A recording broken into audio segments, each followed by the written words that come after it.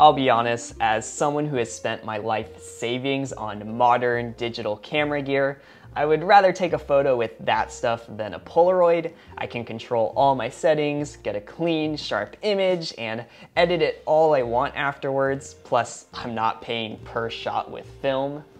With how far camera technology has come, especially in the past 10 years, it's kind of funny something like Polaroid would make a comeback, but still, there's no denying there is something special about physical film photos, and the simplicity of instant film. There's no fussing with it, what you get is what you get, even if it doesn't come out quite right.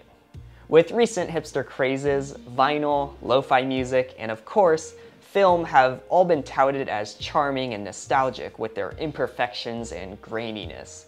And today I want to look at and shoot some Polaroids of my own and see what the hype is all about. Plus, I'll do a small comparison to those new Fuji Instax cameras. I have here a Polaroid Sun 600, though as far as I can tell, it's pretty much the same as most other 600 models. For some reason, they have this thing where they just came up with a billion different names for the same camera, so this is also called a one-step flash, a Spirit 600, a Lightmixer 630, a Coolcam 600, and many more names. The only real differences are some of the older ones don't have a flash and some of the later ones have autofocus, but basically if it's a 600 or 6 something, then it's in this model series. But with that, let's focus on what I have with me today. First impressions of the camera, it is very bulky and kind of looks like a plastic whale, but as soon as you open it, the aesthetic is undeniably retro and cool. Silver and black aren't the most vibrant colors, but it's still bold and pops. And of course, the red accents and iconic logo go a long way to complete the look. It's the kind of retro I particularly like, with nice, sharp, and boxy angles. Plus, you have these grills, which are often seen on lenses to reduce flaring, but here I'm almost certain they do nothing but look cool. The last noteworthy design choice I love are the big, almost cartoonish looking lenses and flash. Overall, the camera is truly a work of aesthetic art versus more modern cameras that favor ergonomics at the cost of having really undefined black curves. But for real, I don't think they even considered that people have to hold this camera when designing it. You kind of just have to wing it every time you pick it up. Now, if we turn our focus to the back of the camera, I have to admit, any compliments I gave the front do not apply here. It's very strange, especially the way the viewfinder just sticks out. Another weird thing is the original strap is actually built into the camera. You can't remove it without cutting it off. The last real note as I talk about the design is the camera is a bit on the cheap side build-wise. It's overall solid, but there's definitely lots of creaking and shifting of the plastic pieces as you move it around. This is just in comparison to earlier all-metal cameras from the decade before it, but obviously these two styles of cameras are aimed at completely different audiences, so a little unfair. Still, worth noting though. Again, I do love the look of the camera, but it definitely does have some questionable design choices. One of the big appeals of Polaroids are their ease of use. First thing you gotta do is load the film. You pop the bottom off with this little switch, then remove the old film pack by pulling on the tab. Then you place the new one in with a firm press and it'll shoot out the cover card. The film packs actually have the batteries built into them, which is kind of interesting. Once you got film inside, you'll see a counter on the back telling you how many shots you have left. It'll go down every time you take a picture. One weird note is it starts at 10, but the film packs you can buy today only have 8 shots in them. To take a photo, it's as simple as just looking through the viewfinder, then you want to half press the shutter button to charge the flash up for a moment. There will be a red light inside the viewfinder showing this. Once it's off, you can fully press the shutter button to take your photo. After that, your picture will automatically come out with a loud whir of the motor. Now, despite popular belief, you don't actually want to shake the photo as it develops, because this will mix up the chemicals and you'll actually lose some detail. The official instructions do say to instead lay the photo face down so that it's dark. This will get you the best results. That is all the basic information on taking a picture, but there are in fact a couple things you may want to know to get the best image you can.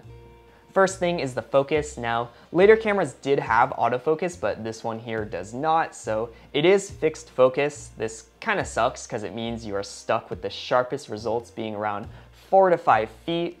Going further than this is fine, but I wouldn't go closer or it'll get blurry.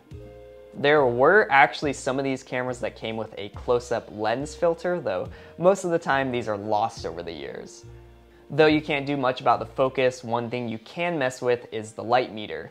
The camera actually has a built-in sensor to detect how much light there is and automatically adjust settings so your picture doesn't come out too bright or dark. But if your photos are coming out too bright or too dark in a certain scenario, you can actually adjust the switch on the front to brighten or darken the settings. It's actually kind of funny though, because all the switch actually does is move a little shade over the light sensor to block or let in more light. I mean, it works though, I guess. The only downside to it though is you don't actually know if your photo is going to be too bright or too dark until you take it and then wait around for it to develop. So yeah, that's all there really is to using the camera. Super simple. And now I'm gonna go shoot some stuff on it and see what I can come up with. Shooting on an old school Polaroid is definitely a good time. Now, I'm not gonna pretend I got the most mind-blowing shots on my first go around, but I tried to get a decent variety of stuff to test different things. I also kept the light meter setting to the middle just for simplicity. I also, of course, kept my photos turned over or in my pocket while they developed, as mentioned. As the film pack itself says, it's best to shoot in bright light, so mainly outdoors during the day. You can see this shot does this best as it's nice and bright. This shot of a taco truck was taken closely after, but you can see it didn't come out quite as nice since the truck was partially in the shade, so you can see how much the mix of sun and shade can affect a photo. This shot here though shows you can have a bit too much light and end up with a photo that is a bit washed out, but still not too bad. You'll also notice almost all my shots have weird imperfections on the bottom of the image, but this one is the most noticeable.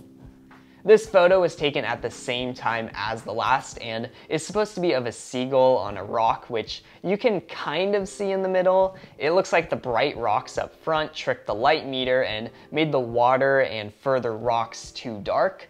Again, things you should just take into consideration when shooting, I guess. I of course had to take a portrait as well. I got a shot of my girlfriend and our guinea pig. This was shot indoors and it probably would have been better with the blinds open and by the window to help brighten things up.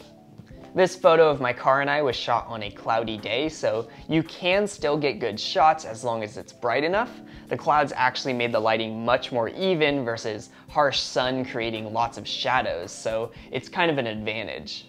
The last photo I kinda knew wasn't gonna turn out. I wanted to test a night shot and thought one of a gas station would be bright enough and cool. Though to my eyes the gas station was bright as day, the film did not agree. And that's my first pack of film right there. Again, I think if I were to get another round, I could take these tests into consideration and learn from it to get some much cooler shots. I can't deny shooting on an old Polaroid is fun. It's an experience and you get a physical copy of your art or memory to hold on to. Though, as mentioned, I also own 2 other instant film cameras, both modern day Fujifilm Instax ones.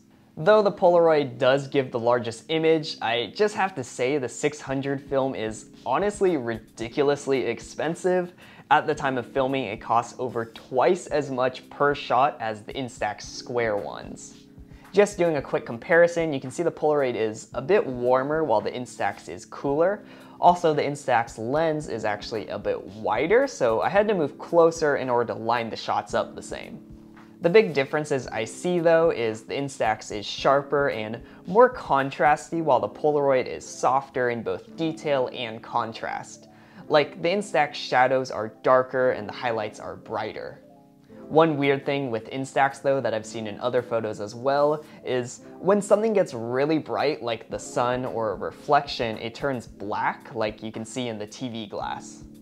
On this other example, the Polaroid is actually colder while the Instax is warmer, so My thinking is the Instax film is actually warmer, but the camera has a colder flash, if that makes sense, since this photo is outdoors where the flash isn't as strong. Again, you can see the differences in contrast and colors though. The Instax is more defiant while the Polaroid is subtler. Each honestly has their own pros and cons for different scenarios. I've shot more Instax over the years as I've just owned it longer, but I feel like it is a bit more forgiving to get a decent shot, plus it also develops in like a couple minutes and doesn't need to be kept in the dark. One thing I will say that I kinda disliked about the Polaroid is charging the flash takes a good moment and can actually make you miss a shot if you need it instantly. The Instax, however, does have an instant flash. It really comes down to personal preference for style and size. I like the Polaroid look, but I personally would rather have smaller photos that cost less because you can take more photos that way. So it's probably the more beginner-friendly option too. Also, I haven't tried the newer Polaroid models that have come out recently, so those may be a different story, but I'm just going off of what I have here to compare. But even with all that, it does still win in one regard. It's the thing I mentioned at the beginning of the video. It's the fact that the camera just has charm to it. Not to say the Fujis don't, but they're just different. The Polaroid has the retro style. It's legitimately old and it looks like it. It's got the name recognition and legacy. Shooting on it is just fun. So yes, the Instax is more practical and easier to recommend, but the Polaroid still has its own place. They're similar, but not the same. It gives its own unique look. Obviously, when shooting film cameras, it's not necessarily about the best image, and it is sometimes just about the character. And even if the film is expensive, I am happy that cameras like these can see a resurgence in popularity today. There's nothing sadder than having a camera whose film format is obsolete and lost to time. It's good to know, after its decades of life, it has yet to take its last photo.